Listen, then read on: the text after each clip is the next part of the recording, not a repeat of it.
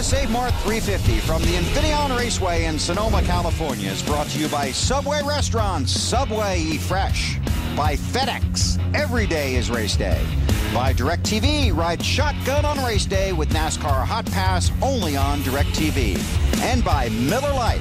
For an award-winning taste, there's no debate. Miller Lite. Good call.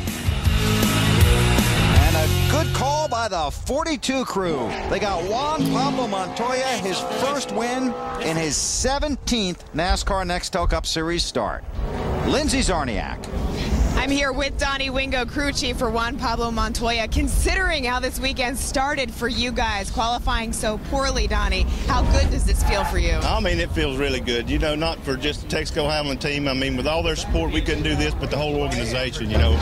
It's been a long time coming. We've had a few seconds, but finally to get a win for this whole group of people is great. You know, everybody back at the shop has been really working hard, and we've been struggling a little bit lately, but nobody's given up. And to leave here with a win, to finally get a win for those guys, it just makes me feel good to be a part of it. You told me he's a special driver, isn't he? Oh, yeah. I mean, no, definitely. I mean, you know, we qualified bad, but we had a really good car in practice. You know, we just kind of missed it a little bit qualifying. And so today we had to play a little bit of catch-up, so we had to take a gamble there at the end, and we made our last stop, and he saved enough fuel to make it, because, I mean, we had it figured to be like a lap short. So he did a good job saving fuel. Everybody did a good job on stops, and Motor Shop did a great job. I mean, without the fuel mileage, we never would have made it. Donnie Wingo helps Juan Pablo Montoya find his first victory in the Nextel Cup. Bill? Thanks, Lindsay. Toyota would like to congratulate Juan Pablo Montoya for winning today's Toyota Save Mart 350. He's in victory lane, and so is Marty Snyder. Well, the first report to him was that he was about 3 laps short on fuel. The second report to him was that he was 2 laps short on fuel, and at the end they said, you know what, you're only about 1 lap short. I think you should go for it. Juan Montoya, 31-year-old Colombian native, wins in the NASCAR Nextel Cup Series. How about that? How'd you save all that fuel? I think it was the work on the team. You know, yesterday we leaned the car out, and I had a lot of problems getting out in first gear out of the 2 hairpins, but, you know, it paid off. What was the emotion like in the car? Were you worried about the fuel there on the final few laps? I knew it was going to be close, and I said, you know, save as much you can, and if it is, it is, and we did a good job. Tell me about your pass on McMurray. It looked awfully smooth. Did it feel as smooth as it looked? Yeah, I had a good run, and I thought, you know, can't outbrake him in all the hairpins because he's very easy to brake, so that was the best place. You act like you've been here before. 15 years ago. But, I mean, it means a lot, doesn't it? Oh, yeah, I get my first Nextel Cup with my Texaco Hamlin Dodge and all Chip Ganassi. It's huge. All right, guys, he does it on fuel mileage. Juan Pablo saves it in the end, gets his first ever Nextel Cup Series win. Bill? Thanks, Marty. First Carve Tomorrow win for a make other than Chevy. Celebration in victory lane about to begin. And Juan celebrating in the car. Good job, buddy. Good job, driver. Good job, everybody. Good job, Rudy. Good job, photo guys.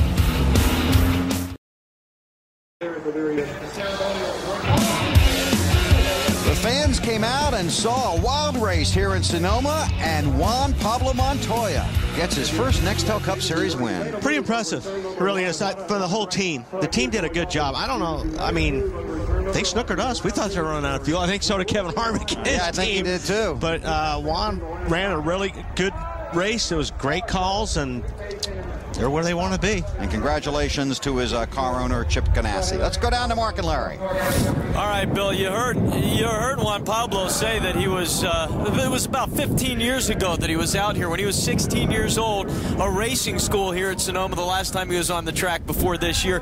Hey, for the kids at home who like NASCAR, if this doesn't teach you to study your math, nothing will. This really came down to one big math problem, didn't it? Well, it did, Mark, and what's interesting is the only Chevrolets that looked like they were getting decent mileage and they could make this race 2 stops were the Childress cars. They ended up finishing 2nd, 3rd, and 4th. But I'm happy for Donnie Wingo because in an age when a lot of engineering's coming in here, Donnie Wingo, like old Larry Mack, he's old school, with a good handling race car, and this won the race today.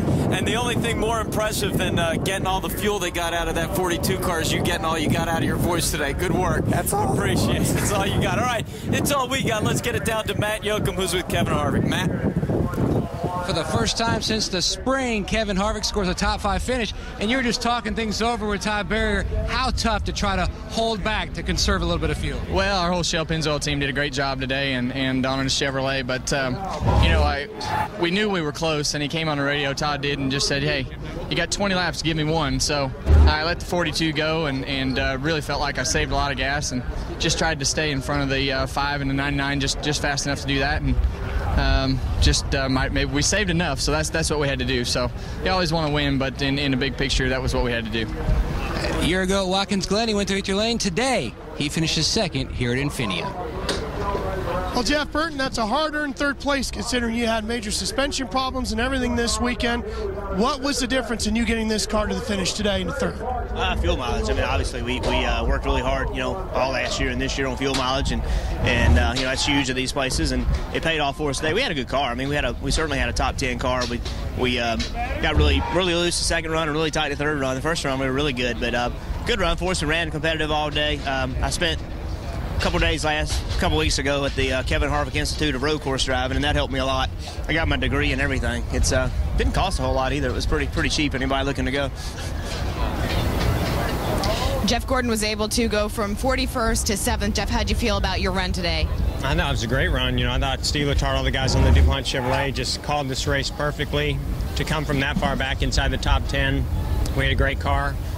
You know, once we got into some clean air and could make some good lap times, you know, we played the strategy the best way we possibly could. We had some cautions fall our way, which was a good fortune for us to gain some spots.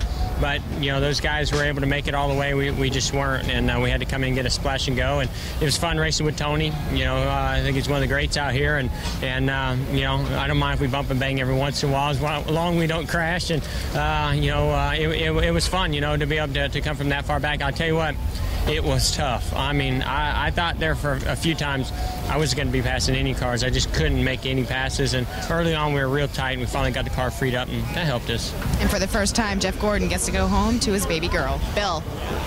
Thanks, Lindsay. Take a look at the unofficial point standings after today's race.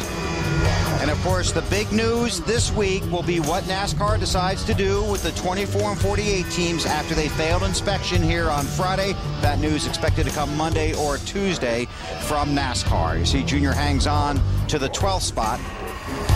And you see McMurray there, 14th. Now, he wound up finishing 37th. Boy, that top 2 or 3 finish would have really helped him.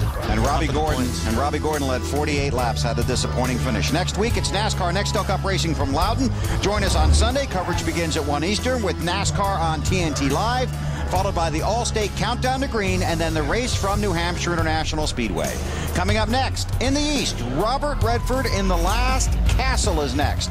And out west, the Chronicles of Riddick, next on TNT. Juan Pablo Montoya gets his first NASCAR Nextel Cup Series win on the road course at Sonoma. So long from California.